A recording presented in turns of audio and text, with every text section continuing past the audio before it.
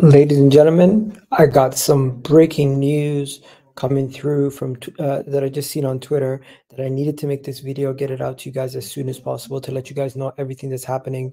Arsenal are going to be getting some players back from injury, some major injury boost to the likes of Thomas Partey and Gabriel Jesus. And Arsenal look to have made a £22 million bid for a Spanish striker, former Real Madrid player.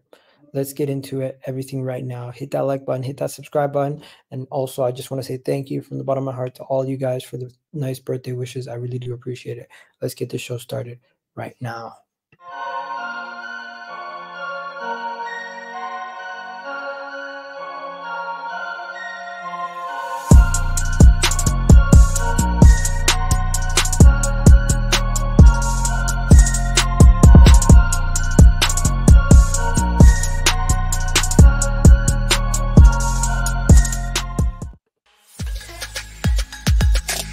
And also, I have a new channel sponsor, Sports Score. You guys can check out the link in the description to get subscribed. Go follow the Scores app, the app where you can check out scores, plus more data, match player ratings, and everything else. Check it out. But yeah, let's get into it, ladies and gentlemen. Today, there's some crazy news. I did not even know too much about this Getafe player before this moment, but it looks like Arsenal are looking at making a potential striker signing. Yes, so let's get into it. So this report came out that Arsenal have made a £22 million bid for Getafe striker, and I don't want to butcher his name, but it's Borja Mayoral. Borja Mayoral. That's how you pronounce his name. And it looks like Arsenal have made a £22 million bid. My first reaction is probably the same as all your first reactions. Who on earth is this guy? And who on earth are these sources breaking this? Personally, to me, I don't know. This is a Sun article, and this is a Man United fan breaking this news also. So the likelihood that they would know before the likes of David Ornstein and others is very low. So I just have to take this with a grain of salt. I don't want to take this too serious, but it looks like Arsenal might be actually serious looking at some strikers. This could be agent talk. We don't know the extent of the truth behind this, but let's take a look quickly on who this player is and try to see what we can learn about him. So he's a 26-year-old Spanish. If I'm not mistaken, he's Spanish. I think he is, yes. So he's 22 years old, Spanish professional footballer. He currently plays for Getafe. He's 26 years old. He formerly played for the likes of Real Madrid, Roma, and more. He is a 6-foot tall striker who currently in La Liga has 12 goals in 19 games. It's not bad. It's actually not bad. Did he ever do anything at Roma? He scored 10 goals at Roma. Real Madrid never really got to play. Was on loan, and when he was younger, he did okay there. But the main thing is he's doing well right now at Getafe, right? How much he does reportedly have a release clause of around 20 million pounds. So if it is true that Arsenal have bid we've basically bid more than his release clause. How has he done this season? As you can see, he scored in a lot of the games. Let's see if he did well in the big games. Real Madrid, he scored against Real Betis. He scored against Valencia, Sevilla, scored 2 versus Atletico Madrid in one of their last games where they drew. Does look like he scores a lot of goals. Personally, for me though, still a very underwhelming potential signing if this is true. If this is true, it is still a very underwhelming potential signing. I don't know the likelihood of us actually pulling this off. It does seem like something that, personally for me, I'm not that interested in this deal. I personally think this is an extremely underwhelming signing, and it doesn't move the needle for us. But you know what's even more crazy? After that report came out 3 hours ago, another report came out that Arsenal's £22 million bid from Getafe striker has been rejected, and Arsenal have been following up with Mayoral closely since November, and Getafe wants closer to 39 million. Don't make sense. This does not make sense because if I'm not mistaken, his release clause, he has a release clause in his contract that is around this price. So if we trigger the release clause, there's no such thing as them asking for more money. So this whole thing just don't make sense to me. I don't believe it, and some people probably are calling it out in the comment section. So this bid is a blessing in disguise. Arteta and Edu should not be giving away more funds. Forget it. Get Vlahovic. As you can see, people are just going all over the place talking about it. Yeah, the sun is the source. Really and truly, we cannot believe some of these stories. This is the transfer window, ladies and gentlemen. It is silly season, and there's going to be some crazy transfer rumors coming about. So in the span of literally minutes, they've not, what was that, 9:28, and what was this one? When was this one dropped?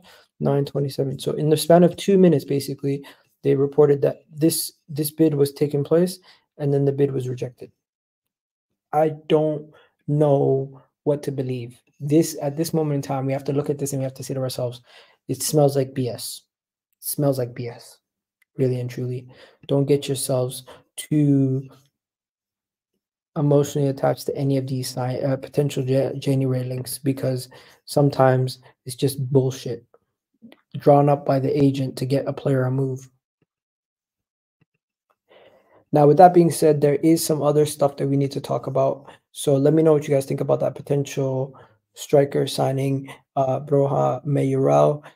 If you guys watch Getafe, let me know how good he is. Personally, for me, I think I don't know what he's going to bring to the table that Eddie Nketiah at this point can't. I know you guys are going to probably think that's crazy, but I don't know what he could bring to the table.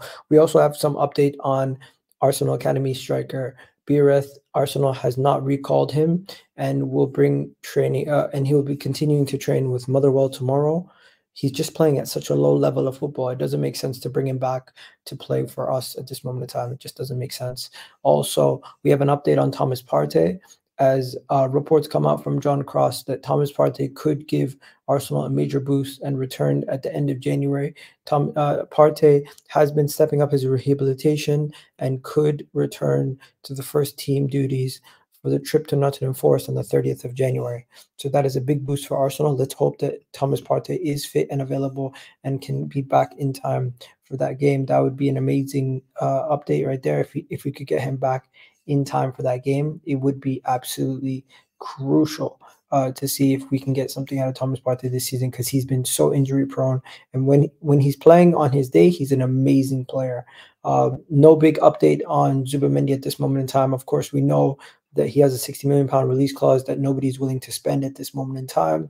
Ivan Toney's not happening. We do have an update though on Aaron Ramsdale. Is expected to stay at Arsenal for at least until the summer, as TalkSport understand that 25-year-old is admired by Chelsea, Newcastle, and other clubs. But at this moment in time, nobody wants to spend big this window to bring him in.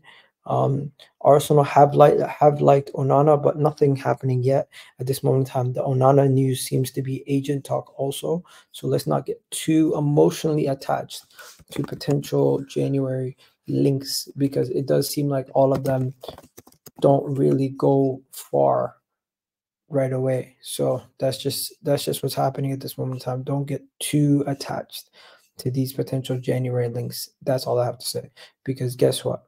These players in January, these links in January, they come and go as quick as like a snap.